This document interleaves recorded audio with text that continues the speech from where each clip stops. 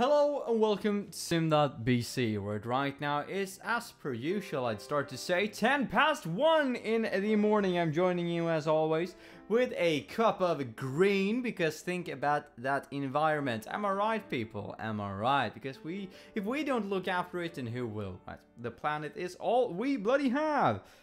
At least in the physical world, but not in the world of imagination and creativity. And that's exactly the world that we might be stepping into today. Because today, ladies and gentlemen, we will be tackling the genre of fantasy. I know! It's amazing. I would like to start off, though, by a disclaimer. And this is sort of the exact same thing that happened when I was talking about detective and mystery stories. And that is that in the detective and mystery stories, I'm so heavily inspired by Sherlock Holmes, because I sort of love those books and love all of these stories and games with them, with that duo. And in the fantasy world, Lord of the Rings is sort of, you know, that's my jam when it comes to fantasy. When I think about fantasy adventures, I'd say I think straight off the books, straight off my mind, straight off the top of my head to Lord of the Rings. So, you might be seeing some things that will be very different from those books, or try to be very different, at least intentionally opposite. Yes, because if I would tend to do the exact same story, or even similarly close to the same story, I would just horribly fail. That's just my point of view, right? So this could be changed for change's sake, could be brilliant, could be the best thing and the best synopsis of an opinion and story you've ever heard, could be the worst. And yet again, some context though. These type of videos, just me going through how I would probably go about tackling making a story within the genre, if it's a book, a series, or a movie, or whatever. Just developing sort of an idea of a story on how I would go about it. To do that, we have 5 questions in order to sort of try to maintain at least some form of integrity and structure throughout the video. So without any further ado, let's get straight into it with the first question, which is going to be, how would I go about designing the scope of the characters, and what would the main character gravitate towards? Now, since I've been talking a lot about making an the one individual lonely character, lonely in a big group, and even though there's friends and foes around, they still feel very, very alone. What I will try to focus on is a character set, so to say, a set of characters that is as humongous as humanly possible, right? We're talking like Game of Thrones territory, and might even a lot bigger if I only would be able to handle and juggle all of the characters effectively, just in order to get away from the Lord of the Rings sort of idea of having a fellowship of the ring. No, what I want to try and have here is an army of set object that is going to be the magical and fantasy thing in the world.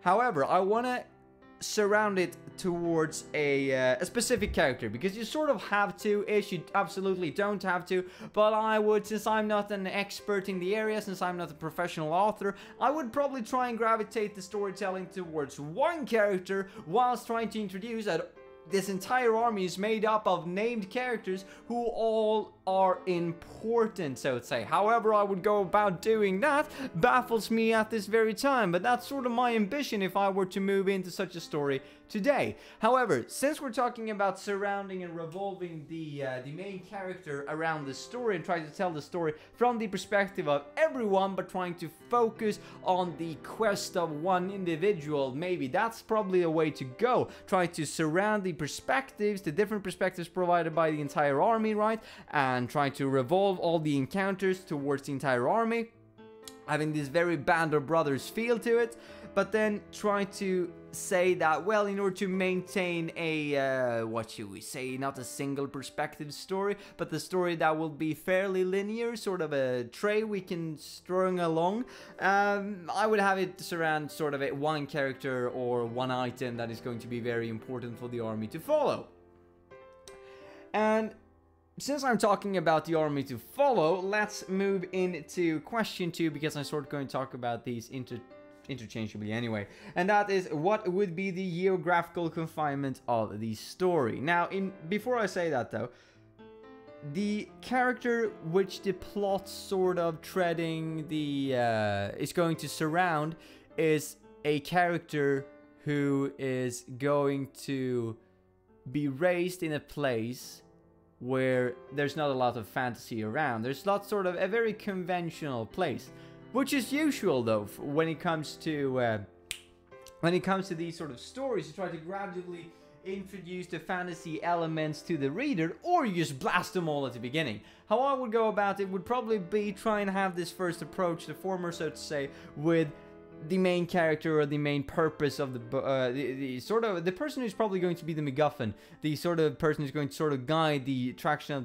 the army, so to say, and the general bigger amount of characters is going to start off in a very small, in a place where there's not that much of fantasy going on in the world. It's very much similar to our own world. And then this is going to be a city, a huge city, might even be the biggest city in the storytelling world.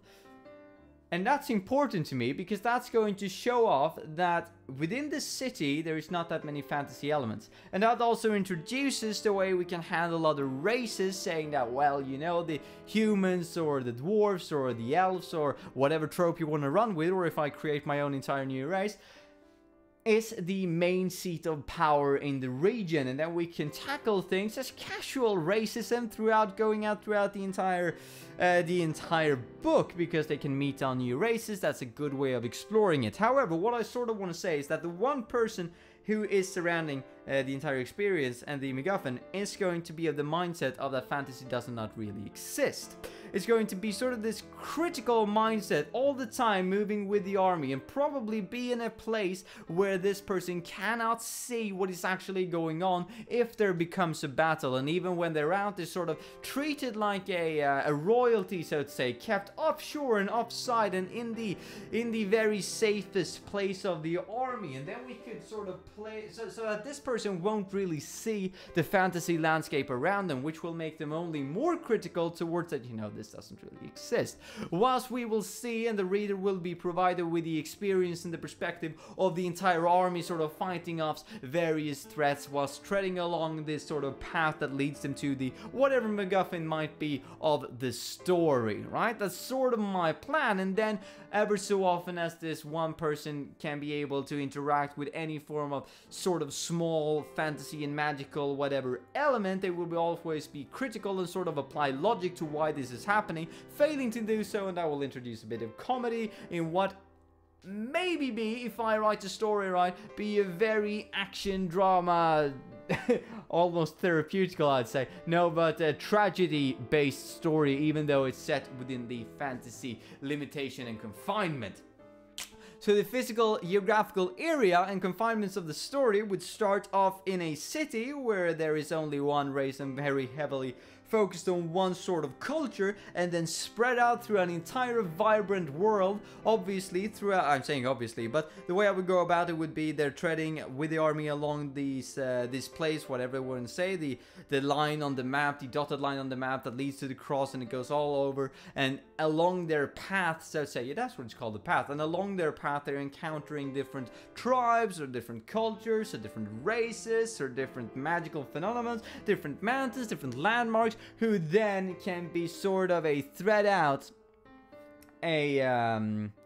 what should we say, sort of crumbles that we can then later build on in order to build the entire world. But they will be sort of interacting with it throughout the path that they take from the city to whatever might be the end destination, and be encountering different elements of this world as they progress, and be told stories about other parts of the world that they might end up going to, and that will sort of build some tension and some emotional connection to these places for the reader even before they get there. I think that's how I would go about doing it. So start off from a small, for the big city, but start off from a city and then branch out to the rest of the living fantasy world, and actually having it as an established world, even though I would probably have it as like an island, water all around it, so that there is some form of what should we say, limitations to the amounts of things that can actually be happening on this island, and then you can probably introduce the ocean around them is some form of magical thing as well, or that this island is just an island within a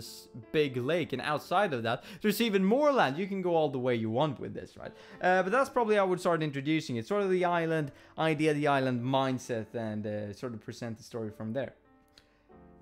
That was a lot, loosely connected, I'd say. Let's move on to question number 2. Yeah, that's how you say it in French.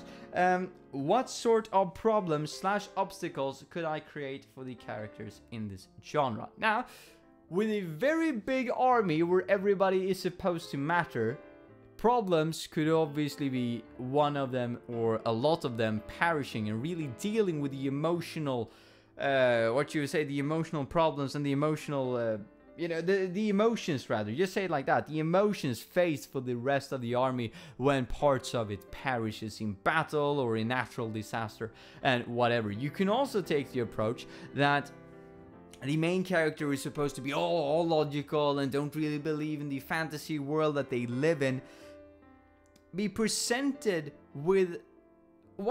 for instance, let's say that when the army is perishing, they sort of move on to the afterlife or to their next life. Maybe they reincarnate. Maybe that's how the entire army is keeping together and is so big, because they always reincarnate and make new parts of the army, so to say, and fulfill a new role. And so the character that is the logical one can sort of be encountering this, questioning it, and realizing that this is actually what is happening in that specific world.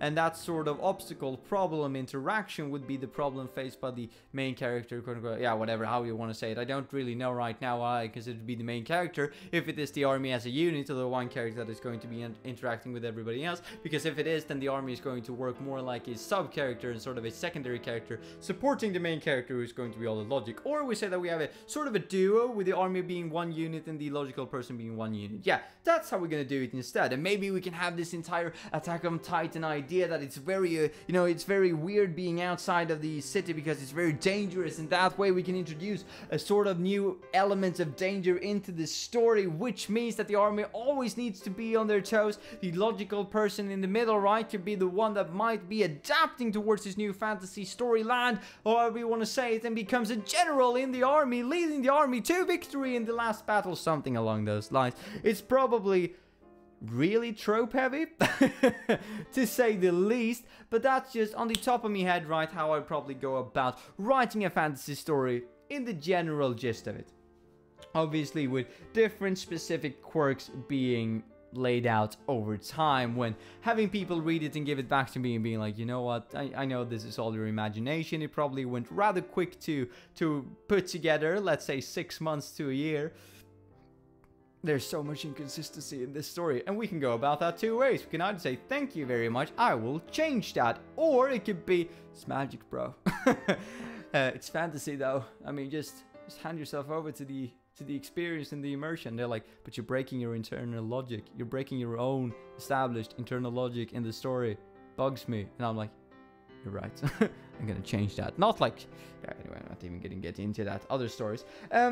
Let's move on to question number 4, so we actually get somewhere here today, right? And that is question number 4. Who would be the intended target audience if I were to write a story within this genre? Based on what I basically said, I'd say it's a teen story. Tween, maybe. Probably tween. I'm thinking like between 10 and 15 years old. Try to cater this explorative and adventurous sense of the main logical character, whilst also trying clashing logic and magic, which you could also some sort of say is the same as having faith in reality and being very, what you would say, logic based in reality. And then you can mold the two together and say that they can actually coexist simultaneously as well. Sort of trying to tackle those, what you would say, not problems, but those themes of reality for a younger reader who is in the midst of their puberty and going through all different changes in the world, trying to make sense of it. And this could be, you know, the lesson could be guiding you towards this experience, that it's okay both to have faith and not to have faith. You know, the world isn't going to come crumble down around you just because you make such a quote-unquote arbitrage choice, and that you could actually go back on that choice and that the consequences wouldn't be that big. I don't know if that would be the lesson. Could be the exact opposite, that you need to commit to something. Haven't yet figured out all the quirks, but what I do believe is that if I write a fantasy story, there are going to be some elements in there which grown-ups, I'd imagine, will have a hard time accepting, at least when I write it. And that is that there are going to be certain quirks out there that will probably be more fitted and more, you know, probably fit better in a younger person's mind. I think they will have a easier time adapting to the sort of things I would like to present, sort of different creatures and so on and so forth, trying to either confirm the status quo and just go on tropes and say that I'm marketing it towards younger, you know, tweens and teens because they don't know about all the tropes yet, I know. Or it could be trying to go against it altogether and try to fit in between them, reading, you know, Lord of the Rings and all of these other orcs and troll stories, and try and find in my own creations and my own races and sort of expanding their opinion and their point of view on what can actually become fantasy, that you don't need to be stuck in these tropes and you can actually create something entirely new. There are lots of different ways of approaching it, but I think that I would go towards teens and tweens with this one if I were to write a story within fantasy, and obviously also cater the problems and obstacles around that factor and the language around that factor as well. Now, moving into the last question. So that we're earlier than yesterday when I only had like 60 seconds left to summarize my opinion on something. How much enjoyment would I get out of creating something within this thematic genre? Since I could go wild with my fantasy and imagination and creativity, I think a whole lot satisfaction. I'm thinking a solid 8 out of 10, maybe a 9 out of 10. The only problem I have personally with this is that since I need to establish the internal logic all by myself, especially if I don't want to run with different fantasy tropes that are pre-existing and predetermined, and really want to make my own real internal logic, my own world with my own races, their own motivations, and their own sort of stereotypes, that's gonna take a long time, and I'm only limited by my imagination, which at times is really good, because you can create however much you want to. And at times, that's a real con, because I can create however much I want to. And sometimes, you've seen me over these last year, sometimes I have days where I just burst out with creativity, and I would probably come up with things that I can write about for years if I only wanted to. And then and you might say, that's all fine, good and dandy, didn't do that. Yeah, but the problem is, a few weeks later I will come up with new ideas that I also want to incorporate. And then I need to sort of figure out which ones of these ideas are the best. Should I incorporate all of them? Oh, it works with incorporating all of them. It will take like 100 years to write this book in order to fulfill it the way I want it to be.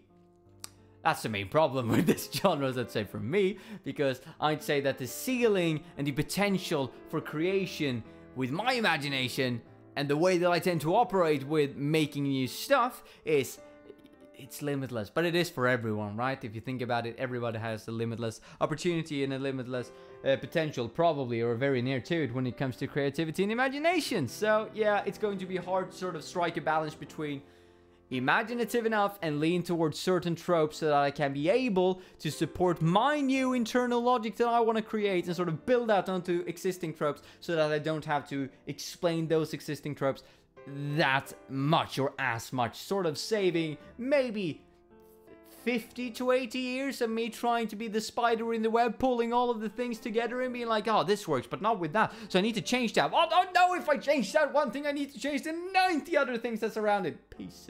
Yeah, you know, sort of that approach is probably entirely doable. I would very much, I think I gravitate towards such a story, though, because fantasy is something that I'm really interested in, especially because this very creative element it has to it, and really be able to just pour out your mind really in paper and create the story. I think it has real potential out there, but it has some, after doing this project so far, it has some real contesters, I must say, which I probably wouldn't have guessed before doing this project. So it's nice to see that I'm developing and evaluating these different genres as well, which we will be talking about in a few days when we're doing the roundup in 359.